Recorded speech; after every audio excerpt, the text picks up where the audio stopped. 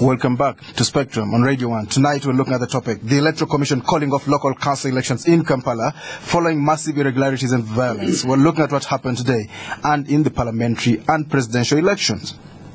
The question, what measures should the country take to have a robust electoral system? Our guests tonight, Honorable Miss Molly Nawe Kamukama, Head of the Voter Education and Training Department at the Electoral Commission.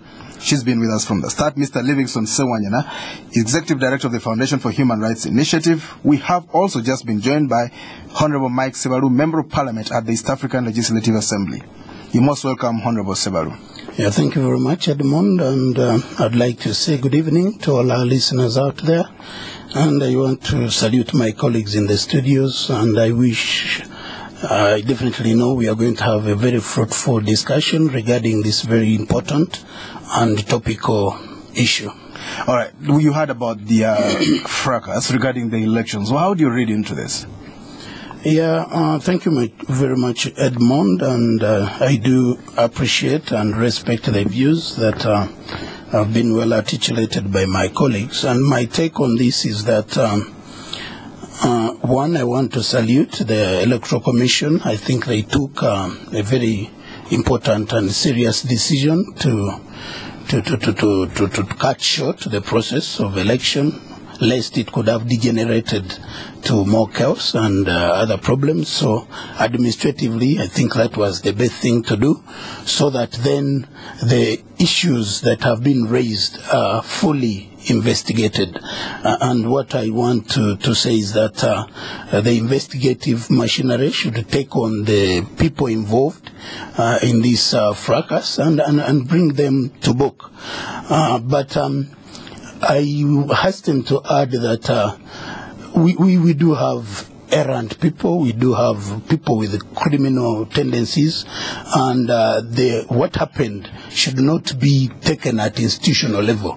Rather, we should look at the people involved, have them investigated thoroughly, and corrective measures are meted on them individually in terms of the omissions and commissions that they may have committed and that may have led to this problem.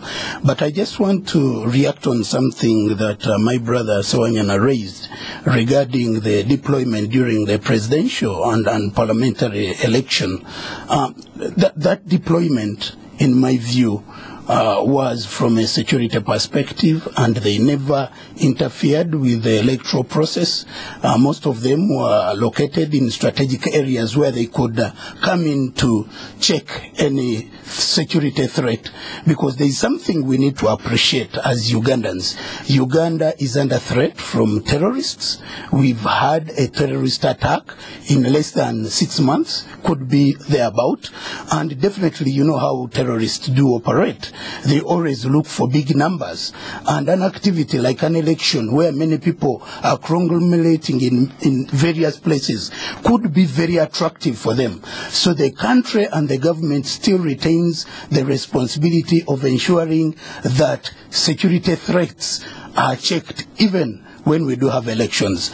And talking about security deployment and intimidation, I definitely do appreciate that Tanzania had elections hardly a year ago. There was nothing like deployment because they have enjoyed stability, but there was deployment in Pemba and in Zanzibar because of, again, the threats there. But it is surprising, because if we are to use this logic, Tanzania had 41% turnout, voter turnout. Very low. Uganda had 59% voter turnout. So if you are going to use that logic of deployment causing intimidation, how then do you balance it with our neighbor who didn't have deployment and voter turnout was only 41%? Right. So when we are doing these matters, there are issues of national interest and common good. And I think the security of Ugandans is an issue of common good. Whatever we are doing, that must come paramount, as long as those deployed don't disrupt or don't interfere with the processes like they did in the presidential. So I think we should be able to commend like a process of voting that went on without serious security challenges, yet we know that we are blacklisted within the region regarding security threats. So I think that is something we need to appreciate, even from a human rights point of view. I think it is, everyone has a right to life, whether in election or not election. So I thought that I should underscore that point so that we appreciate some of these aspects. All right, listeners, you'll be able to call in later and ask questions to this gentleman and lady, or make comments and general contributions.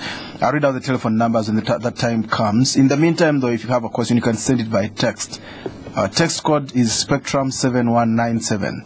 That is, type the word Spectrum in your phone browser, leave a space, message, question, comment, name and address, and send it to 7197. Madam Kamukama, what can we expect between now and the rerun? It's not a rerun, really. Yeah, no, it's not the new election. A rerun. It is fresh election. A postponement of an election, and fresh elections will be arranged. What can we expect between now and the fresh elections? First of all, the materials that have already been out there cannot be used again. So the Commission has to plan again to put in place materials for voting in Kampala. That is one. Number two is that we have to conduct these elections within the constitutional deadline of 13th of March. That means between now and 13th of March, the Commission will have to announce a day and conduct the elections before in the 13th of March. Before the 13th of March, because that is the 12th. I mean, that's the constitutional requirement. The Commission is confident that we are going to do more planning. We are going to do more well-trained personnel deployment in Kampala than the rest of the country, and ensure that when those elections are held, they are not interrupted. Because what we found out with, of course, this issue of ballot stuffing did not happen across the city of Kampala or the entire district of Kampala. There were fewer polling stations that were affected. But within those very polling stations, there are Ugandans who should enjoy their right to elect their leaders. So if we had taken a decision of cancelling those very few polling stations or many polling stations, it would have affected maybe the outcome, or maybe it would have caused more chaos. So this is not the first time. To us as a Commission, this is not the first time it is happening. We, of course, apologize to the Kampala people for not having this election as had been planned. I'm sure, of course, there was a public holiday. Many people left their workplaces to go and vote, and they couldn't vote. So we apologize as a Commission for that. But as far as handling the election, that's our business, and we have handled these elections in such areas. And I'm sure you know Zimbabwe, you've heard of Kabale. Kabale at one time was a no-go zone. Kapcholo at one time, they killed our returning officer, and it was a no-go zone for the Commission. But it's a political temperature. It's a political situation. It happens maybe in local elections, maybe at parliamentary level. It happens in various areas. And when that happens, as a Commission, we go back to the drawing board and put in a mechanism which should ensure that every voter in that constituency, in that electoral area, enjoys his or her right of vote and without interference and intimidation. And the issue of ballot stuffing, of course, it is unfair to the candidates participating, assuming it is stuffing on one side.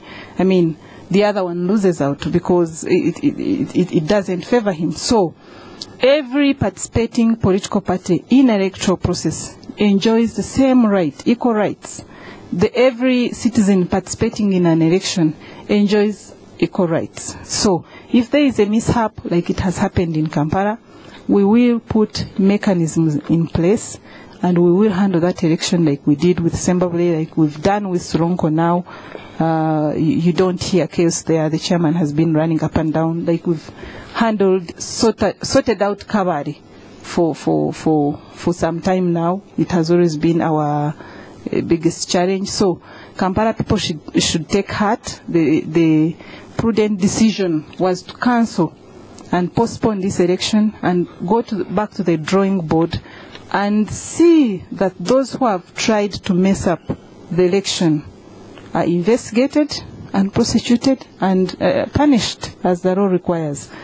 So on the part of the Commission, what we can assure the country and people who live in Kampala is that this election will take place and we will ensure that they enjoy their inherent right of electing their leaders. Let's talk about the ballot papers and some of the other issues. The ballot papers are printed locally or abroad? That we will take a decision. First of all, as a commission, we have a free-fledged printery, and we've always handled by-election ballot papers here in the country and at our headquarters, at our printery. So Kampala is not a big area, so we can do that. We will put mechanism in place. Of course, we will also inform the political parties involved in this election. They will be brought on board, and they will be part and parcel of the planning and monitoring of this election. All right, let's talk spoken about the printing. Yes, I wanted to comment a little bit when they said, oh, this ballot papers. Ballot paper stuffing can happen, in most cases it happens actually at the polling station. When they open the black ballot box, which we send materials in, yes, and then there are these transparent ballot boxes. What happened, for example, at National Theatre is that the presiding officer did not wait for the law, the procedures to happen, whereby you're supposed to open when there are 5 voters